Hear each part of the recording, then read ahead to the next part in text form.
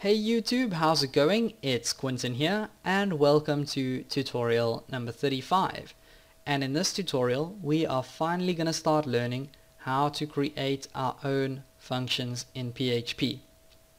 So over the past few tutorials you guys have already seen and hopefully you've already used some of the built-in functions in PHP which I showed you guys. And now it's time to finally start learning how to create our own functions. Okay, so why are functions useful and what do functions allow us to do? Well, a function allows us to reuse code whenever we like. So that means we don't have to repeat the same block of code, like we don't have to copy paste code and put it all over the place. We can just write it all once in a function and call that function whenever we need it.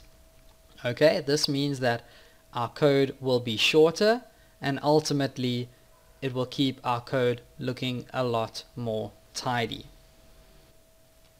So let's take a look at the syntax for creating a function in PHP, and it's actually quite simple. Okay, all you have to do is type in the keyword function, which tells PHP, okay, listen up, we are about to make a function over here. This is going to be a function that we want to make as the programmer. Okay, then you'll put in the function name, so you can name this function anything you like. Just for display purposes though, I'm just going to type function underscore name, and then we're going to put in 2 parentheses.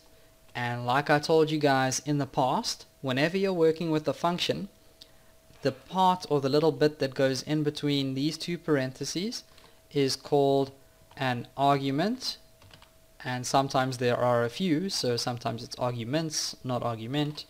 And then we're going to put in these 2 curly braces, and basically inside of these curly braces, this is where our statements will go. So basically the code that you would like your function to execute when it gets called will be over here in the statements. Then we also have a return value, which we'll learn about later on. And not all functions need to use them, but sometimes they are useful to have. So we can use a return value, just keep that in mind. Okay, so now we've taken a look at the syntax for how to use a function. Let's actually use one. Let's actually make a function that does something. So I'm going to make a very simple function, and I'm just going to call it display. And the function that I'm going to use or make is not going to use any arguments, so we'll just leave our parentheses blank for now. And as a statement, all I'm going to do is make this function echo something out. So it's just going to display something in the browser. Okay, so let's just make it echo out I was displayed by a function. And of course I'm not even going to use a return value because we're just trying to create a really simple function.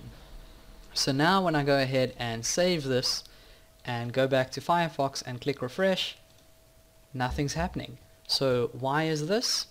Well, this is because whenever we write code inside a function, the code in our function is not automatically executed when our browser runs or when the browser loads. So that makes a function different to code that is just outside of a function, which is stuff that we have been working with in the past. Okay, so a function will only execute when you actually call the function, and that is obviously very useful because we can have this function here and then call it maybe 10 times below this declaration.